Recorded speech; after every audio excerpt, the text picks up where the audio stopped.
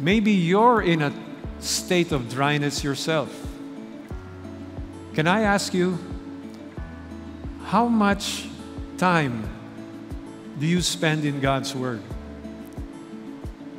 Do you spend time every day to allow the Word of God to refresh you?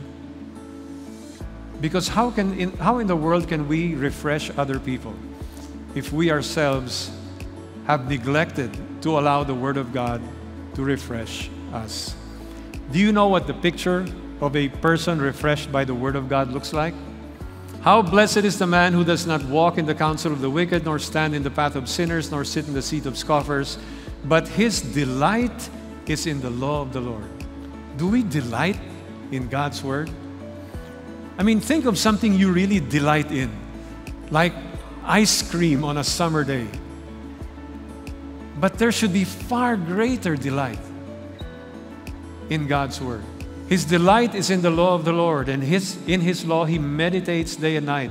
So with all due respect, it's not like spending 1 minute on the verse that pops up on your phone.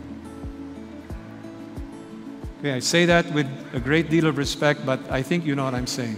He will be like a tree firmly planted by streams of water, which yields its fruit in its season, and its leaf does not wither, and in whatever he does, he prospers.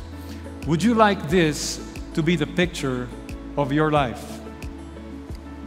Again, it begins with us.